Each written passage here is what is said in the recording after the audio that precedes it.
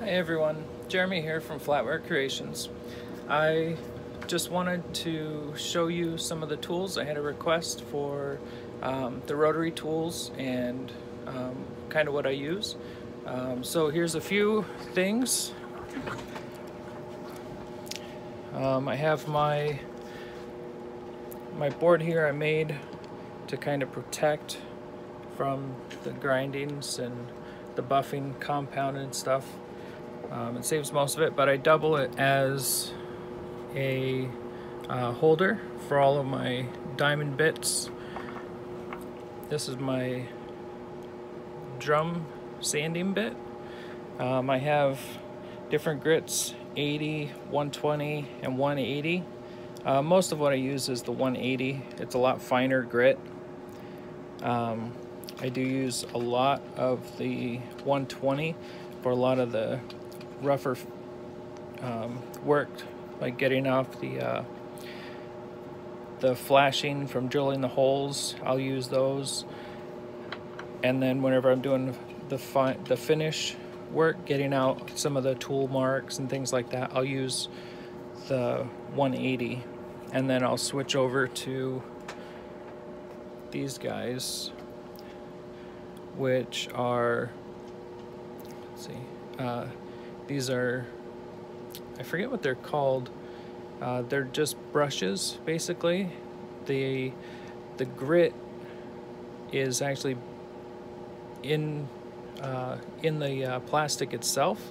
So as these wear down, they're still going to stay the same grit. I found those about a year ago, and I absolutely love them. And they come in grits from 80 to 2500 grit. So sometimes I'll go to this one, but normally I'll stop right about here. I think this is 1000 grit. Yeah, I have them marked on my board. 1000 grit. But there's basically two sizes of shanks that I use. Most of my stuff is the 3/16 shank, and then there's the regular Dremel size. I think it's 1/4 inch. I'm not real sure, but the two main sizes. And I'll use, because I started out with this nail drill rotary tool, it's in 3/32, so that's what I got all of my bits for to start. I've got different diamond bits. This was a set of 30, I think. And then I have them in the regular Dremel size as well, in a couple different sets. They're basically the same thing, just the different size shank. And it's always good to have extras in case you grind them down too far. Every once in a while, you'll get stuff caught in them. Let's see if I can get that to focus there. No, it's not going to focus. There we go. Every once in a while you get a spot that you just kind of wear down and it won't really work real well. I have my diamond cutoff wheel. I'll use this to take down some of the rough edges or take off some flashing on some bigger pieces. Sorry about the shakiness of the camera. Have my little buffing pads here.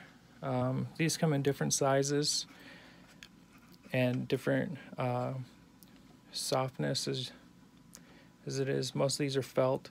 This is felt, and then I do have a couple of buffing pads I'll use with the polishing compound.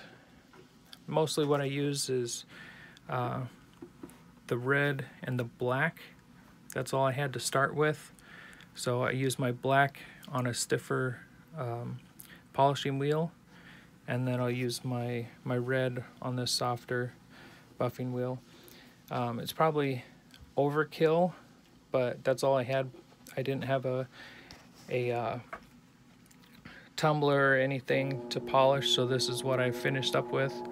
Now I have the white, and I'll use that on some of my new buffing pads. Like this one really puts a real high shine on them, So some of the other things that you can get are the stone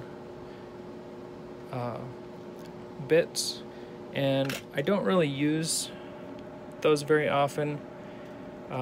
Most of it's been for stuff that's not jewelry. I stick with the wheels a lot now. They just do such a nice job. There's different attachments. You got all kinds of wheels and things, little buffing brushes. I think I just got this one from Suzanne. It's one of the infused ones, but it's on the Dremel size bit, so I haven't really used it yet. Like I said, most of what I do, I get done with these wheels now. There's different drill bits. So these are actual bits, but they are tiny, super tiny. And I found online, you can get these in both the Dremel size shaft and the 3/32 shaft. And basically it's a little chuck that, let's see if I can get it to focus, that will hold those tiny little bits, so you can still use your rotary tool to make those little holes for your cutouts and things like that. There's different size and types of shanks. Like some have bigger reinforced heads. I really like these little guys here. They allow me to get in really close, and I have just about all of my wheels set up on those guys. I can get into real tight spots and I have to worry about the head touching and making marks on my pieces. Let's see, what else do we got? Got those, the diamond bits. My rotary tool, this guy here, let me just make sure that that's closed. Sorry, it's one-handed. So there we go. So this guy, I can reverse it, which is nice because sometimes I need to, my bit keeps rotating over the item, so I'll change it back, and it'll allow me to get there. I can change speeds really low, and then it'll go up to an 8.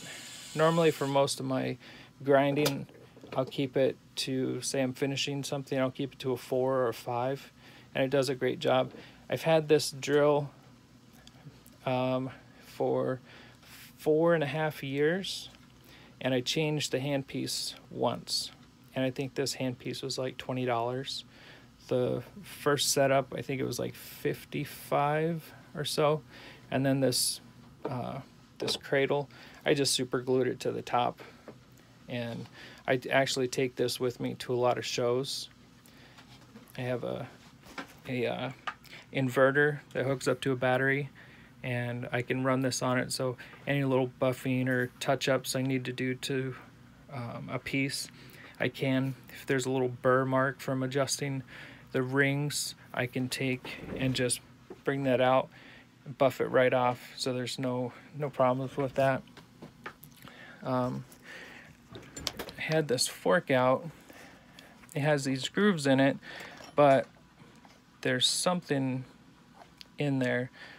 So what I can do is take one of these little brushes, and that will get down in that tiny little groove, so I don't have to take off a bunch of the silver in polishing to try and buff down into that. I can use these little wheels, and they fit right in there, and I can just get those spots, and then of course I'll toss it in the tumbler for all the finish work. One of the things that I really wanted was I wanted this little Fordham handpiece. I think this is a generic handpiece.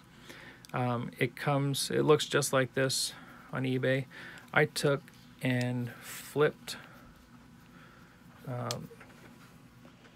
again, everything's one-handed, sorry. I flipped this up so that I can just do my thumb, and it opens right up. Let's see. Opens right up, and then I can flip it. But this allows me to get in really tight to my pieces. And a lot of times with the other hand piece, so I can get right in here, just like pencil work. And I don't have to worry about, this is the one that my big rotary tool came with. Let's see, it is JE 300. It has a ton of power, especially compared to this thing.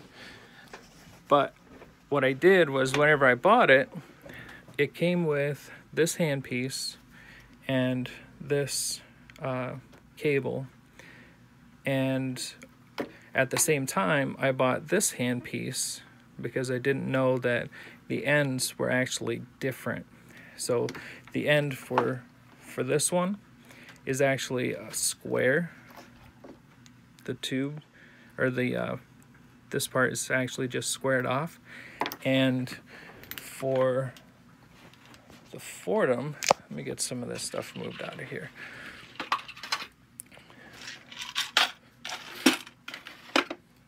Okay, for the Fordham, the end looks like this, and it has a little key piece on it. Let's see if I can get that to adjust. There we go. It has this little key on it, where the other one just has that squared wire. So what I had to do was find this cable, and I bought it hoping that I could attach it to the shaft on here. And what I found out was the answer to that question, oh, dropped it, is yes, because it has this little end attachment and it fits right on there. And there's a little screw that you can just screw down. And this one has the attachment end. And what I did was, actually, this little set screw here actually fits inside the one I bought to fit the little handpiece.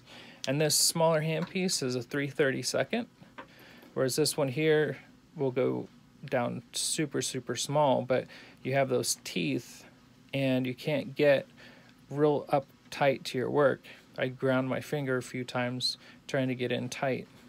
So, but what I did was I hooked this up, and then I was able to use the small handpiece. And I think this piece, this cable, cost me $20 to $25, I think. And now basically I have two cables. The only thing that I had to switch over is this little black piece up here. It actually came with this set, but I had to take it off, and I always keep my tools stuck to a magnet, otherwise I lose everything. And this just comes undone.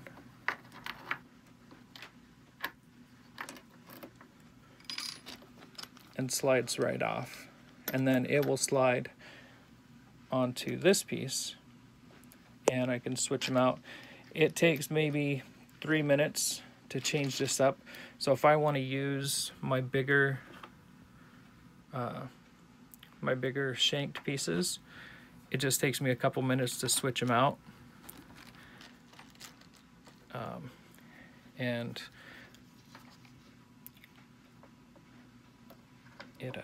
I don't have my daughter here today to help me. This also, this guy's ran with a foot pedal.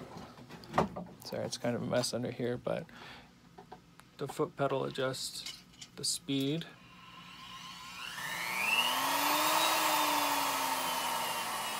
And you can get it as low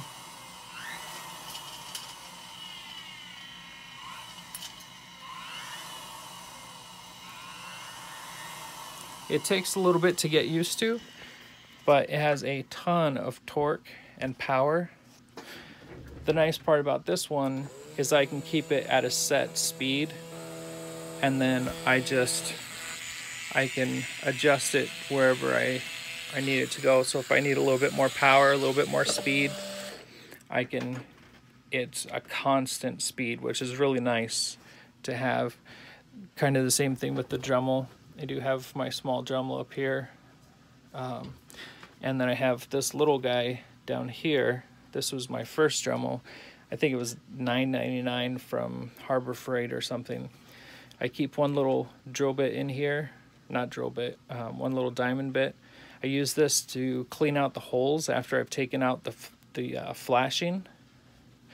I'll run that through there just to make sure my holes are all straight, and it makes it easier to wire, and you know there's nothing in there to grab and cut the wire for the bracelets and things like that. Let's see, so we covered this guy, covered my big one. The ones from Fordham, super powerful. There's a lot of different kinds. Let me switch this around. There's a lot of different sizes and powers, and tons of the hand pieces that you can use.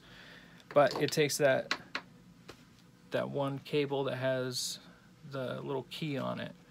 Let's see. And there's tons of ways to store your bits. I've seen the rotary tables. I've seen the little stacked up blocks. But just keeping the normal stuff handy, the stuff that you use all the time, you really want to keep close.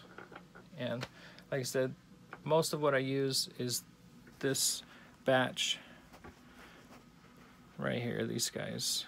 I'll use these for my holes, for sanding down the little pieces, like on my dogs, getting in those tiny little spots to kind of clean them up. This is my punch, my center punch. It's actually, I don't have one of the little spring punches. I had one and it kept dulling on me, and I finally kept sharpening it until it died. So I use this bigger center punch, and I just keep sanding it down with my drum here. And it works great. It's got a nice sharp point on it, so it catches.